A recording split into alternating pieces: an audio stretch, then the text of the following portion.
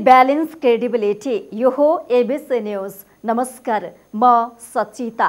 यो शिक्षा क्षेत्रका समग्र पक्ष समेटेको समाचार एडियो 360। हामी शिक्षा क्षेत्रमा भएका उपलब्धि र प्राप्त उपलब्धिहरूलाई संस्थागत गर्दै देशको ग्रामीण तहसम्म सूचना पुर्याउन प्रयत्नशील छौं।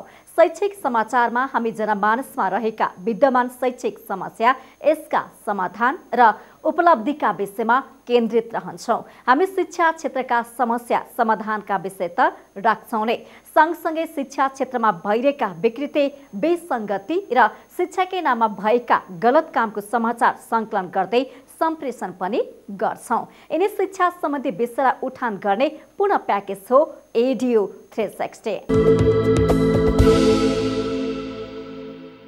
एडियो 360 मा अब लाग्यो एडियो समाचारतर्फ।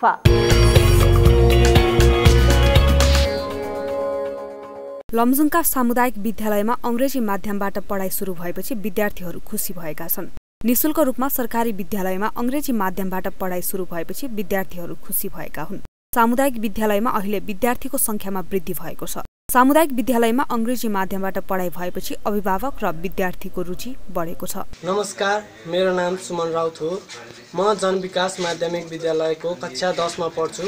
यहाँ इंग्लिश मिडियम र नेपाली मिडियममा पढाइन्छ र बर्खे बिदा 35 दिन, अहिले बर्खे बिदा 35 दिन दिएको छ। विद्यार्थीको रुचि र चाहना अनुसार कक्षा सञ्चालन भएपछि पढाइमा विद्यार्थीको ध्यान गएको छ। सरकारी विद्यालयको पढाइमा गुणस्तरीयता ल्याउन अंग्रेजी माध्यमबाट पढाइ सुरु गरिएको गंगामिलन माविका प्रधान अध्यापक टंक अधिकारीको भनाइ छ। जिल्लामा माध्यमको हिसाबले हेर्दाखेरि शिक्षण अंग्रेजी माध्यममा पनि सुरु भएको छ। धेरै विद्यालयहरूले अंग्रेजी माध्यममा शिक्षण गर्न थाल्नु भएको छ।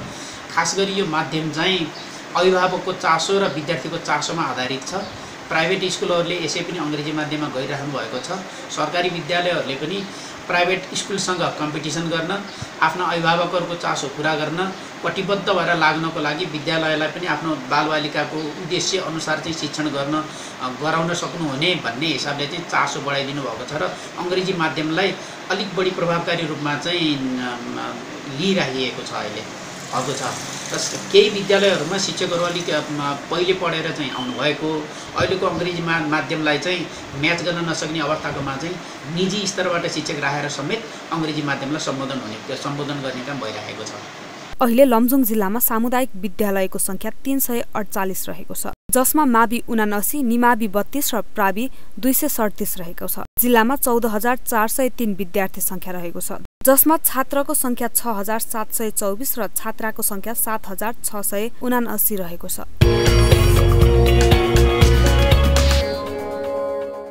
एडियो 360 मा अब एकैछिन ब्रेकपछि पुनः आउनेछौँ एडियो अन्तर्वार्ताको साथमा। ब्रेकपछि पुनः स्वागत छ एडियो 360 मा। अब लागौं एडियो अन्तर्वार्तातर्फ।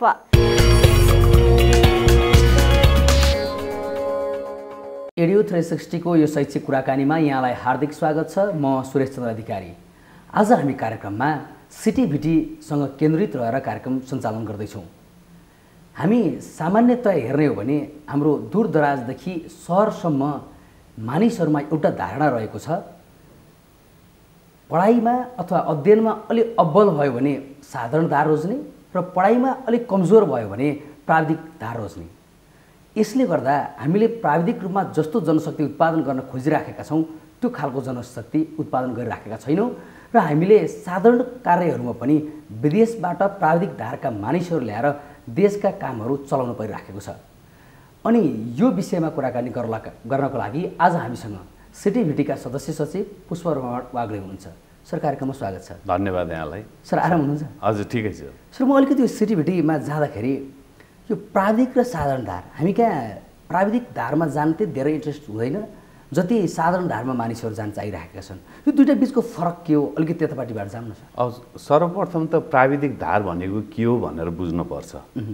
जो व्यक्ति तपाईलाई, मलाई होइन, अहिलेको समाजलाई अथवा मानव जीवनलाई आवश्यक पर्ने भौतिक तथा सांस्कृतिक होइन सुविधाहरू परिपूर्ति कसले गर्छ भन्दा विज्ञान र तपाईको प्रविधिले गर्छ। यहाँलाई थाहा छँदैछ। त्यो विज्ञान र प्रविधि खेलाउने अथवा चलाउने व्यक्ति भनेको को भन्दा प्राविधिक शिक्षा लिएका व्यक्ति हुन्छन् हैन। त्यस्ता व्यक्तिहरूले जुन मानव जीवनलाई आवश्यक पर्ने सुविधाहरू पुरा गर्छन् भनेपछि त्यसको आवश्यकता के छ भन्ने कुरा त एउटा पाटो छ। र अर्को पाटो के छ भन्दाखेरि हामी कतातिर अभिप्रेरित भयौँ भन्दा गोजीमा हात राख्ने अनि बोल्ने पेसालाई चाहिँ बढी प्राथमिकता दिएर अगाडि बढेको यो समाज हो। तपाईले हेर्न सक्नुहुन्छ हिजोको हाम्रो परापूर्वकाल पुर्खाहरूले गर्नुभएको सिपको कदर कस्तो थियो भनेर काली लाग्दो थियो कि हैन। किन भन्दा जो व्यक्तिले हामीलाई लगाउनलाई वस्त्र बनाइदिने थिए त्यो व्यक्तिलाई हामीले तल्लो दर्जामा राखियो हो, तपाईलाई थाहा छ। अनि जसले हामीलाई खुट्टा फुट्नबाट बचाउनलाई जुत्ता चप्पल सिग्लाएर दिने भयो त्यो व्यक्तिलाई हामीले तल्लो दर्जामा राख्यौँ हो। तपाईलाई खाना पकाउनलाई आवश्यक पर्ने चुलेसी हँसिया जसले बनाइदियो त्यो व्यक्तिलाई हामीले तल्लो दर्जा राखियो। हाम्रो पुर्खादेखि नै आएको चिज हो कि समाजले हेर्ने। अब के छ भन्नलाई भने प्राविधिक शिक्षा भनेको अति आवश्यक शिक्षा हो, जीवन उपयोगी शिक्षा। हामीलाई के चाहिन्छ भन्दाखेरि शिक्षा कसरी श्रममा परिणत गर्ने, श्रमलाई श्रम बनाउन सक्ने कसरी, त्यो श्रमलाई उत्पादकत्वमा कसरी वृद्धि गर्ने भनेर हामीले सोचेकै छैनौँ। खालि के सोचेको छ भने पढेपछि ठुलो मान्छे भइन्छ, बोलेर गफ गर्न सक्ने मान्छे ठुलो हुन्छ भन्ने हिसाबले मात्रै सोचिएको छ। त्यो सोचाइ के छ भन्दाखेरि जो नीति निर्माताहरू हुनुहुन्छ अथवा जुन लेभलमा हुनुहुन्छ अथवा बजेट छुट्याउने ठाउँमा होस्, सबै यस्तै किसिमको निरन्तरता कार्यक्रम जे छ त्यसलाई नै विगतमा भएका कार्यक्रमलाई नै निरन्तरता दिने परिपाटी चाहिँ हामीसँग छ। त्यो परिपाटी जबसम्म परिवर्तन गर्न सक्दैनौँ तबसम्म प्राविधिक शिक्षा के हो अथवा साधारण शिक्षा के हो भनेर बुझ्नै सकिँदैन। अलिकति सर मैले यहाँ रोक्न खोजेँ एकपटक।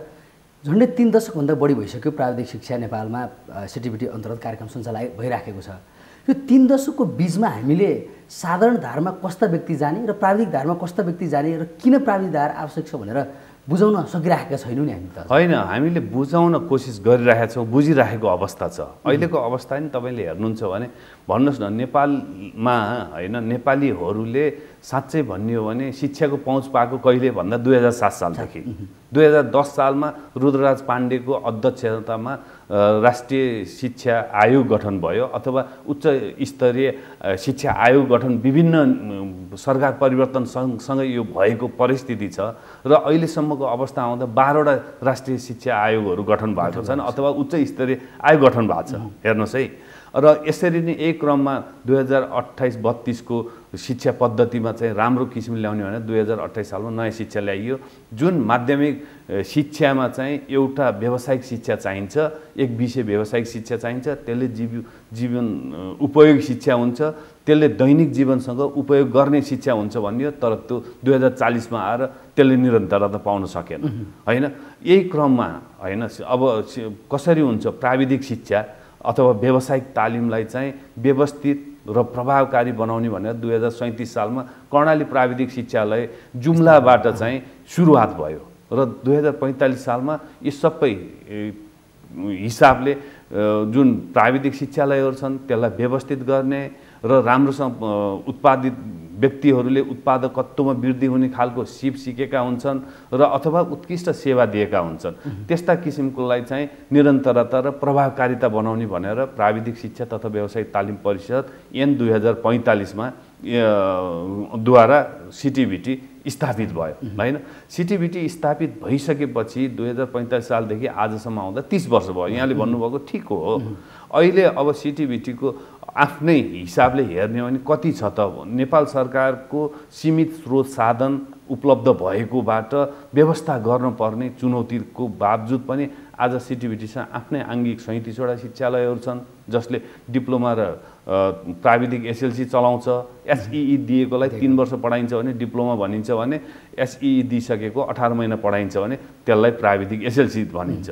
कृषिमा, इन्जिनियरिङमा, स्वास्थ्यमा, होटल व्यवस्थापनमा त्यसरी चलाएछ भनेपछि अर्को हामीसँग 5वटा चाहिँ साझेदारी शिक्षालय छन् भने 217वटा अहिले सरकारी स्कुलमा चाहिँ सामुदायिक विद्यालयमा प्राविधिक शिक्षा भनिन्छ भने 429वटा निजी संस्था सम्बन्धन पनि स्वीकृत लिएर देशभरि चलेको छ। र अस्ति भर्खर सम्माननीय प्रधानमन्त्रीज्यूको पद बहालीको क्रममा उहाँले के भन्नुभएको छ भने आगामी 2 वर्षभित्र हैन प्रत्येक स्थानीय तहमा सिटिभिटीबाट मान्यता प्राप्त प्राविधिक शिक्षालय स्थापना गर्ने भन्ने उहाँको सम्बोधनलाई मूर्त रूप दिन सिटिभिटी लागिपरेको छ। तर अहिलेको अवस्थामा हेर्दा 220 वटा हामी स्थानीय तहमा पुगेको अवस्था छ भने हैन 76 वटा जिल्ला चाहिँ पहुँच पुगेको अवस्था छ। तर 753 छ हामीसँग। कसरी कार्य बनाउने कसरी चलाउने भन्ने पनि हाम्रो आफ्नो हिसाबले अगाडि बढेको छ। तर यसलाई जति तपाईले सोच्नु भएको अनुसार देशले चाहेको अनुसार हामीले सबै 100% यसलाई पहुँच पुर्याउन नसकेको अथवा विकास गर्न नसकेको अथवा गुणस्तर सुनिश्चित गर्न नसकेको हुन सक्छ।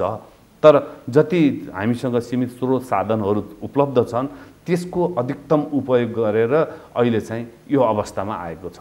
जस्तो सर एउटा सिटिभिटीको अहिले सदस्य सचिव हुनुहुन्छ, त्यो भएको नाताले पनि सर खुल्ला रूपमा हेर्दा हाम्रो देश नेपालमा प्राविधिक शिक्षा बढी महत्त्वपूर्ण छ अथवा साधारण शिक्षा चाहिँ जस्तो नेपालको भौगोलिक बनावटले हेर्दा नेपालको गरिबीको कारणले गर्दा अथवा अरू कारणले गर्दाखेरि कुन शिक्षा हामीलाई बढी आवश्यक छ जस्तो मान्नुहुन्छ? हैन, यो त बताउनै पर्दैन भने बिहान सूर्य कहाँबाट उदाउँछ भन्ने जस्तो सोध्नु भयो यहाँले त हैन। सूर्य त बिहान त अवश्य नै पूर्वबाट उदाउँछ। हो, त्यसो भए हामीले किन साधारण शिक्षा भन्दा प्राविधिक शिक्षामा अझै मानिसहरूको आकर्षण गर्नलाई हामीले धेरै सम्बन्धनहरू दिन सकिराखेका छैनौँ? सम्बन्धन नपाएर रोकिराखेको छ नि? हैन, सम्बन्धन नपाएर रोकिएको छ। हामी जस्तो सरकार अहिले पहिला एकात्मक प्रणालीमा थियो, अहिले संघीयता प्रणालीमा गएको अवस्था छ र हामीले दिने भन्ने कुरोमा हामी त्यसमा कुनै पनि विवाद रहित हिसाबले काम गर्न चाहेको हो हैन। विवाद रहित हिसाबले काम गर्न खोज्दाखेरि संघीय कानुन बनि नसकेको अवस्था। अब सिटिभिटीको एकात्मक प्रणालीबाट संघीयता प्रणालीमा जाँदा कुन स्वरूपबाट अगाडि बढ्ने भनेर हामीले बनाएको अवस्था, भावी योजनाहरू रणनीतिहरू बनाएको अवस्था र अहिले चाहिँ तपाईको फेरि अर्को स्थानीय सरकार सञ्चालन ऐन बनेको अवस्था को कारणले गर्दा सम्बन्धन प्रक्रिया कहाँबाट जाने कसरी जाने भन्ने अन्योलमा भएको अवस्था छ। त्यसकारण के छ भन्नुहोला भने मैले अहिले यहाँलाई नम्बर पनि भने जस्तो सिटिभिटीका कतिवटा स्कुल छन् भने अहिले डिप्लोमा र प्राविधिक एसएलसी चलाउने 688 वटा स्कुलहरू छन् हैन। 800 वटा स्कुल त 1 वर्षभन्दा मुनिको छोटो अवधिको जीविकोपार्जन र स्वरोजगार बनाउनलाई चाहिँ हामीसँग सम्बन्धन लिएर देशभरि चलाएको छ। त्यसलाई त हामीले अझ गनेकै छैनौँ। 688 वटा जुन प्राविधिक विषय पढाउने छन् त्यसलाई मात्रै गनेका छौँ र यो गन्दाखेरि कस्तो छ भन्नलाई भने हामी सम्बन्धन दिन नसकेको अवस्था यहाँले एकदम यथार्थ भन्नुभयो हो। 69 सालमा हामीले आवेदन माग गरेका थियौँ व्यापक विस्तार गर्ने भनेर। माग गर्दाखेरि 1693 वटा कार्यक्रम सञ्चालनको लागि करिब 746 वटा संस्थाहरूले आवेदन हालेको अवस्था छ। सम्भाव्यता अध्ययन भएको अवस्था छ भने कति नदिने अवस्था छ। जब सम्बन्धनको काम गर्न थाल्ने बित्तिकै सिटिभिटीमा चलखेल सुरु भयो भन्ने दुर्गन्ध त्यो आवाज आउँछ। त्यो आवाजले गर्दा हामीलाई चाहिँ अलिकति मनोबल गिराइराखेको छ व्यापक विस्तार गराउनको लागि। तर हामी कस्तो भने एक भएर ल अब देशलाई चाहिएको प्राविधिक शिक्षा हो, यहाँ उपलब्ध भएको प्राकृतिक स्रोत साधन भूगोलको बनोट अनुसार जैविक विविधताले भरिपूर्ण भएको मुलुकमा कस्तो किसिमको स्रोत साधन छ हामीसँग, हामी त्यो स्रोत साधनको सही सदुपयोग गरेर उत्पादकत्वमा वृद्धि गर्ने अथवा हिमालय देखाएर पनि पर्यटक ल्याएर हिमाल देखाएर त्यसलाई उत्कृष्ट सेवा दिएर 5 दिन बस्ने पर्यटकलाई 15 दिन बस्ने वातावरण बनाएर पैसा कमाउने हैन। यथार्थमा भन्यो भने सामाजिक र आर्थिक उन्नति त कसले गर्छ भन्दा जो प्रविधिसँग खेल्छ अथवा जोसँग सिप छ, जोसँग व्यवहारिक ज्ञान छ त्यो व्यक्तिले खेल्छ के। त्यो कारणले नै यो देश बनाउने हो भने प्राविधिक शिक्षा अथवा व्यावसायिक तालिम भन्नुहोस् अथवा त्यो प्राविधिक शिक्षालाई नि अझ म त के भन्छु भने प्राविधिक शिक्षालाई नि व्यावसायिक शिक्षामा रूपान्तरण गर्नुपर्ने आजको आवश्यकता छ। हामी पढाउनलाई दिन्छौँ ल भन्न सम्बन्धन दिन्छौँ, ल्याबमा पढाइन्छ। हामी ल्याबमा पढाउन खोजेको होइन। हामी के खोज्छौँ भन्दा कृषि पढाउन पर्यो भने यहाँले जस्तो 3 वर्षे डिप्लोमा अथवा प्रमाणपत्र तहको आइएससी एजी कृषि पढाउनु पर्यो भने 40 जना भर्ना कोठा हुन्छ वर्षको। 40 जनालाई 5 भाग विभाजन गरिदिनुहोस्। एक भागमा एउटा समूहमा 8 जना मान्छे पर्छ। 8 जना मान्छे एक समूह पर्छ, 5 वटा भाग हुन्छ। एउटालाई कम्पोस्ट मल बनाउन लाउनुहोस्, एउटालाई तरकारी उत्पादनमा सिकाउनुहोस्, एउटालाई बाली उत्पादनमा सिकाउनुहोस्, एउटालाई कुखुरा पालनमा सिकाउनुहोस्, एउटालाई अब तपाईँको त्यहाँ भूगोल हेरेर माटो हेरेर अब च्याउ खेती गराउने हो कि माछा पाल्ने हो कि अथवा पशुपालन गर्ने हो कि डेयरीको लागि गर्ने हो कि 5वटा ग्रुप बनाइदिने, 5वटा ग्रुप त्यो ग्रुपलाई सिकाउने हैन। आउने बित्तिकै विद्यार्थीलाई के गर्ने, जग्गा दिने, पहिला सुरुमा कलम र किताब दिने होइन, कापी दिने होइन, जग्गा दिने। अनि त्यसबाट उनीहरूले सिक्ने क्रममा आय आर्जन गर्छन्। आय आर्जन गरेको जति आय आर्जन गर्छन् 50% विद्यार्थीको भागमा लगाइदिनुहोस्, 20% टिचरलाई दिनुहोस्, 30% संस्थालाई दिनुहोस्। संस्थाले व्यवस्था मिलाइदिन्छ। विद्यार्थीसँग पैसा नभएको विद्यार्थीलाई 3 वर्ष पढ्दा तँलाई 1.5 लाख रुपियाँ लाग्छ भन्यो भने उसले वर्षमा 50,000 कमाएर तिर्छ हैन, सिक्छ पनि। अनि त्यस पछाडि उसले के गर्छ भने टिचरले फेरि के गर्छ भने 20% बढी उसलाई त्यसको आय आर्जन दियो भने हो उहाँलाई स्यालेरी त आफ्नो ठाउँमा हुन्छ, त्यो 20%ले उहाँलाई कसरी सिकाउने के गर्ने भन्ने हुन्छ। कृषिमा त यो प्रविधि भयो। सरको यो भनाइलाई मैले सम्मान गर्दै मैले एउटा कुरो अलिकति यहाँ राख्न चाहेँ।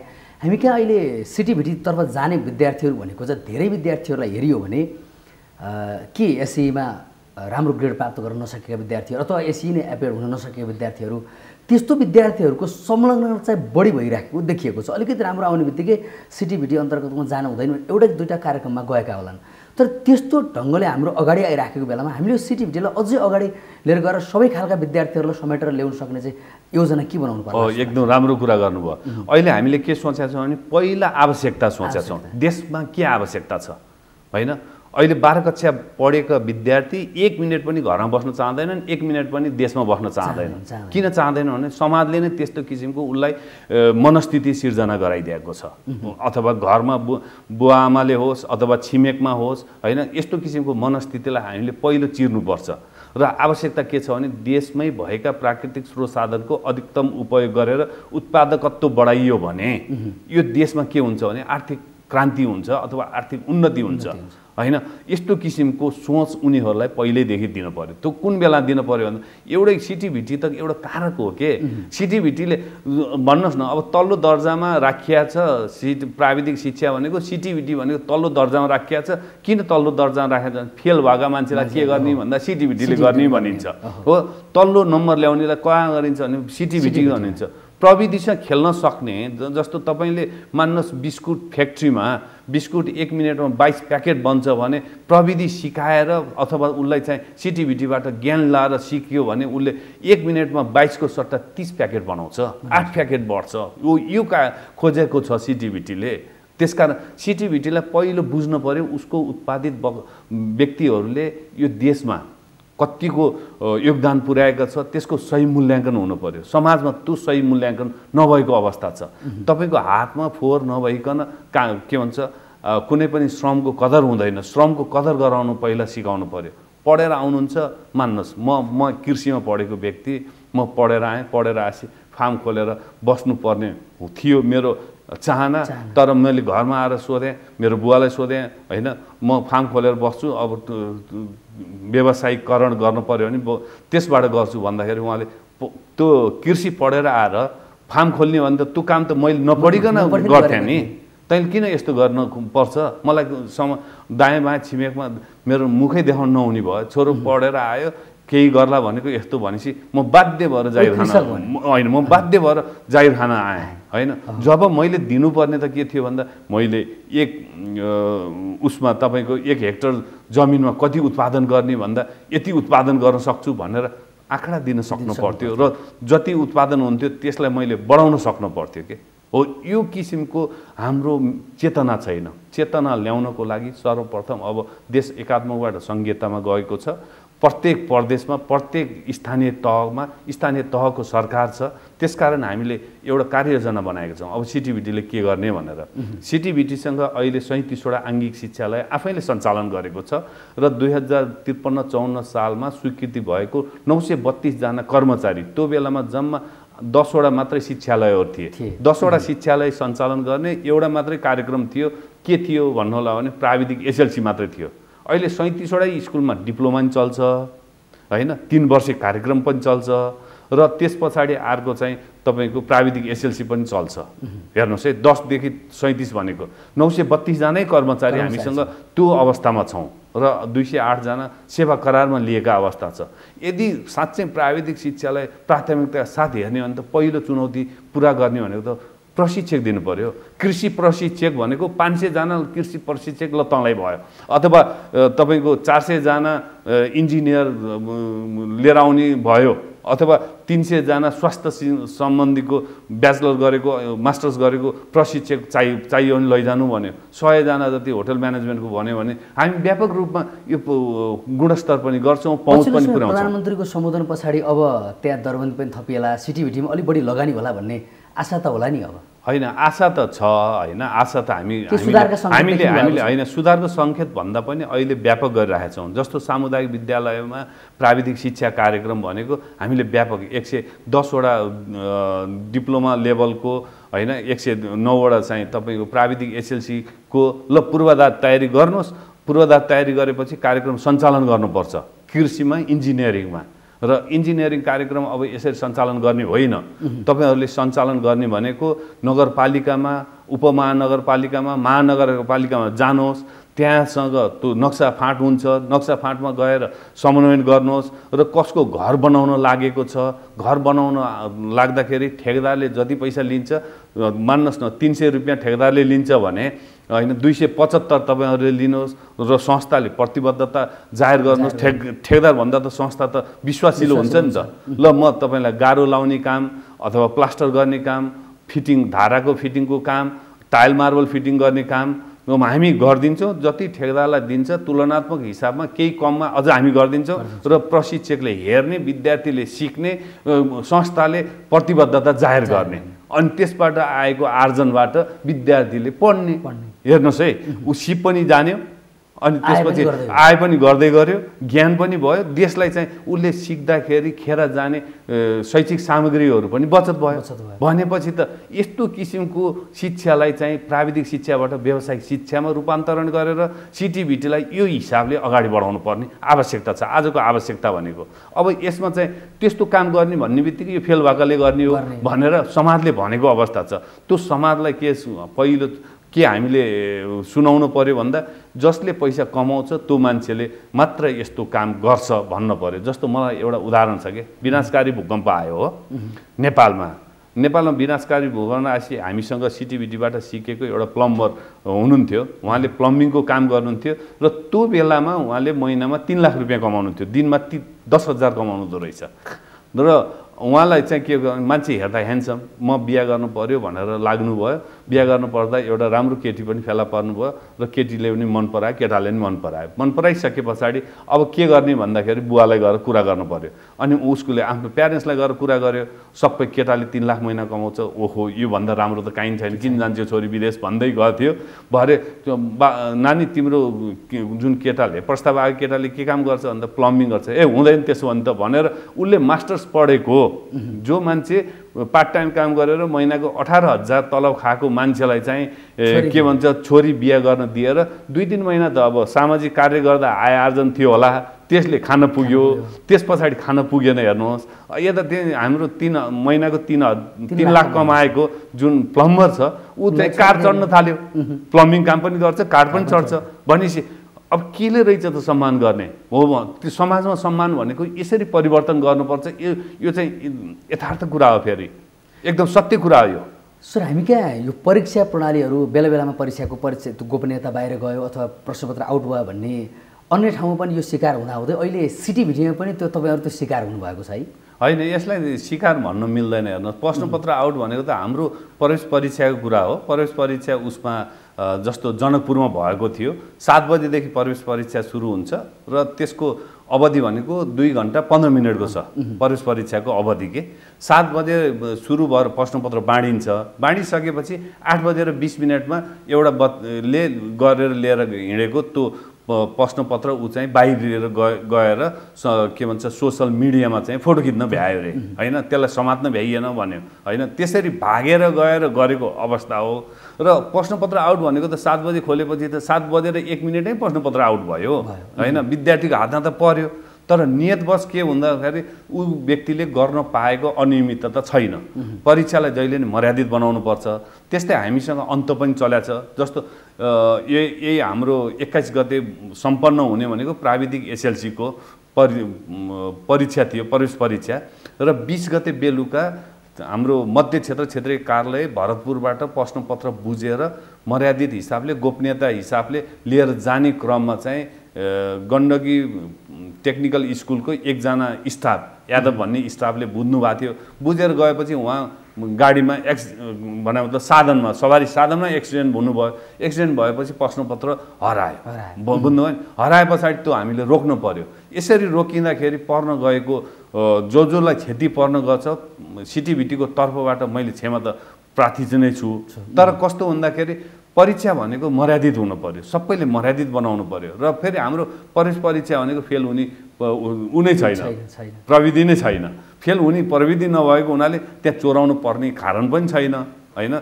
त्यसकारण यसलाई मर्यादित बनाऊ र प्राविधिक शिक्षालाई सबै चौतर्फीबाट यसलाई चाहिँ स्थान दिन सक्नु पर्यो। अघि त यहाँले सोध्नु भएको थियो नि त, श्रमको कदर गर्न भने जस्तै प्राविधिक शिक्षालाई अथवा सिटिभिटीबाट गरेको शिक्षालाई चाहिँ सबैले सम्मानित गर्न सकियो भने बल्ल यसले चाहिँ अकाल मृत्युमा दुर्गम स्थानमा बसेका व्यक्तिहरूलाई चाहिँ सेवा दिएर त्यसबाट बचाउन अग्रसर हुन्छ यो शिक्षाले। कार्यक्रममा समय दिनुभयो, विचार राख्नुभयो। छोटो समय भएको कारणले मैले अझै केही मेरा जिज्ञासाहरू थियो समेट्न सकिएन। समय र विचार दुवैको लागि विशेष धन्यवाद। हस्, धन्यवाद। उहाँ हुनुहुन्थ्यो सिटिभिटीका सदस्य सचिव पुष्परमण वाग्ले। यो सँगै आजको कार्यक्रम यहीँ समाप्त हुन्छ। हामी सबैलाई बिदा दिनुहोस्। नमस्ते।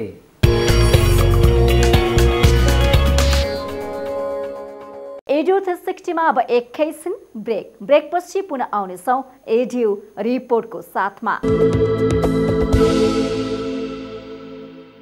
ब्रेकपछि पुनः स्वागत छ एडियो 360 मा। अब लागौं एडियो रिपोर्ट तर्फ।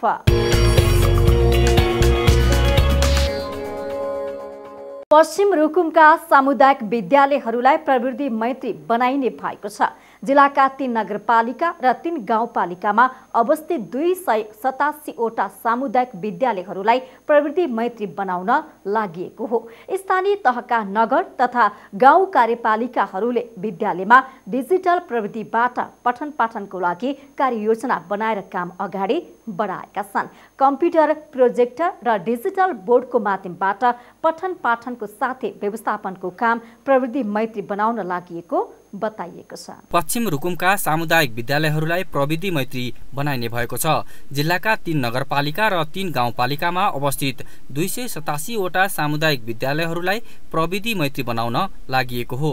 सूचना र प्रविधिको विकाससँगै शिक्षाको गुणस्तरमा वृद्धि गर्ने उद्देश्यले सामुदायिक विद्यालयहरूलाई प्रविधि मैत्री बनाउन लागि चौरजहारी नगरपालिकाका प्रमुख विशाल शर्माले जानकारी दिए। नगरपालिकाले शिक्षा क्षेत्रलाई प्रमुख प्राथमिकतामा राखेको भन्दै व्यवस्थित भौतिक पूर्वाधार निर्माणका साथै विद्यालयमा डिजिटल प्रविधिबाट पठन पाठनको काम सुरु गरिने प्रमुख शर्माले बताए।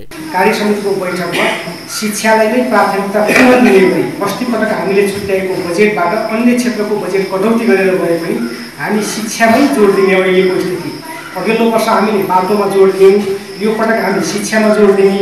यो शिक्षालाई सुदृढ गरिसकेपछि हामी स्वास्थ्य अथवा कृषि अन्य यताउतिमा पहिलो प्राथमिकता दिएर जाने प्राथमिकता क्रम सबै छन् र त्यो भित्र पनि हामी यसलाई प्राथमिकता दिएर जाने भन्न भनेका छौँ। शैक्षिक गुणस्तर अभिवृद्धि गरी जीवन उपयोगी शिक्षा प्रदान गर्न विज्ञहरूको सुझाव, प्रविधिको प्रयोग र स्थानीय स्रोत परिचालन सम्बन्धी अन्तर्क्रिया कार्यक्रममा सहभागीहरूले पश्चिम रुकुममा प्रविधि मैत्री शिक्षाको आवश्यकता रहेको बताउँदै त्यसका लागि स्थानीय सरकारले ल्याएको योजनाले विद्यार्थीको विकासमा सहयोग पुग्ने बताए। अहिलेको अध्ययन अध्यापन विधिमा परम्परागत र विद्यार्थी केन्द्रित विधिको प्रयोग भइरहेकोले जिल्लामा सुरु हुन लागेको अनुसन्धान र प्रविधि मैत्री शिक्षण सिकाइ महत्त्वपूर्ण रहेको शीतल माध्यमिक विद्यालय चौरजहारीका प्राचार्य गणेश रिजालले बताए। पढाइ भनेको अब परम्परागत प्रकारको छ, यानी शिक्षण केन्द्रित विधि छ।